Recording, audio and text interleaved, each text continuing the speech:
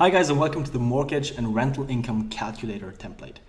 Now, if you're planning to take on a mortgage, or if you're trying to rent out an apartment or something, it's super important that you plan your monthly cash ins and cash outs. And this template helps you do just that.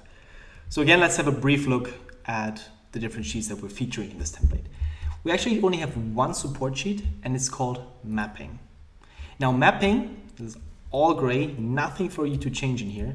The mapping sheet essentially translates payment frequencies into numerical values that we need to take into consideration for the monthly calculations.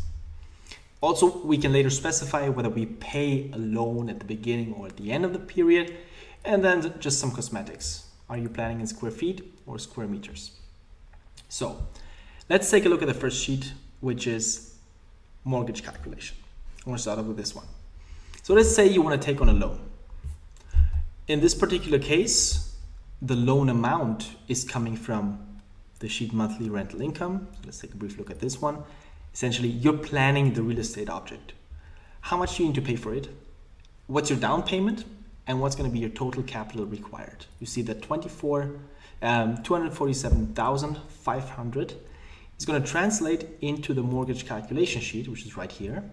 And now you enter the interest rate that the bank is offering you. You can say, okay, so I'm getting 2.7% in interest. And at the same time, my duration of the loan is going to be, say, 30 years. So based on that, and you can specify whether you want to pay at the beginning or the end of the period, and whether you want to pay monthly or quarterly, you're going to get a rate that you need to pay each month, each quarter, or let's say semi-annually. So let's go with the monthly one, okay? Roughly $1,000 that you need to pay each month. Your amortization schedule is shown right here. As we progress throughout the years, you will see that this balance, of course, decreases because you're paying back the loan and you're also paying back the interest. But let's take a look at what's actually the split between the interest and the loan that you're paying back. So let's scroll down a little bit. Here we have our payment schedule. Now, this all in gray, this will update automatically. No need for you guys to take action here. And the same holds true for these over here, because you see that this is the total payment due, roughly $1,000 each month. And in the first month, you're only paying back a bit of the principal. You're not paying any interest yet. But then as we move on, the total payment due will stay the same, but as you can see here, you're paying back a little more of the principal loan amount, which is the 24,750, and your interest payments are going down. Now, what is the logic behind that? Of course, the bank wants to get paid first, and your interest payments are their profit. So they have a keen interest on making sure that the interest is paid first to them, because that for them, that's their business, right? So if you scroll down all the way to the bottom, you see that the principal amount continuously increases each month, while the interest payments decrease. The total will always stay the same. And very interestingly, here in column I, you see the closing balance. So after each month, this is what's left to be paid.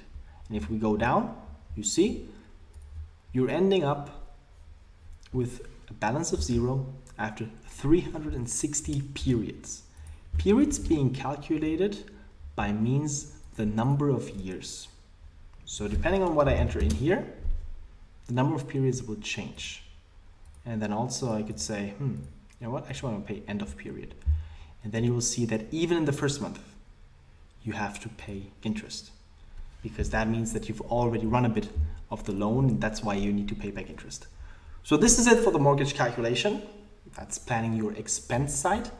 Let's look at the monthly rental income. Say that we're purchasing this, and at the same time, we also want to rent it out, and we're getting a cash in from this. So this is what we usually start with, right? So we're planning in square meters. That's the size. This is going to be the purchase price. We have some additional expenses that we need to pay for, like the land registry, we have a realtor coming in. These are all arbitrary numbers. Everything in green means you can change. Now, in the end, we can specify a monthly rental price. This is going to be $800. This is just our decision, but we can of course change it as we see fit. And it's also going to give us a monthly gross yield. Now, what's the monthly gross yield? It's essentially your rent income multiplied by 12 divided by the purchase price. This is just a very, very common KPI that is used in real estate investment to sort of gauge the attractiveness of renting out an apartment.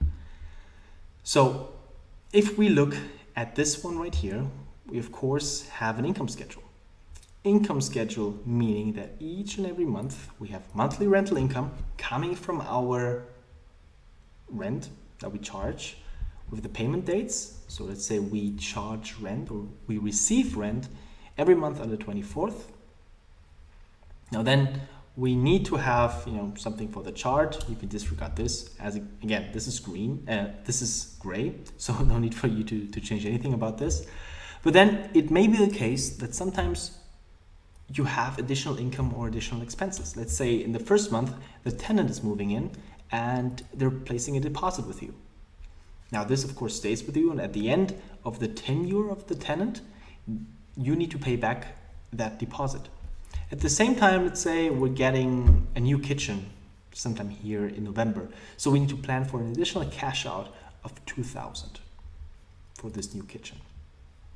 That means it's going to calculate our total monthly cash inflow and also calculate our accumulated income, which will then translate up here into the chart. You see, these bar charts reflect our monthly cash inflow. Now here, of course, it's negative because we have to invest in a new kitchen. At the same time here in June 2021, we're planning with the tenant moving out again, so we need to pay back the deposit.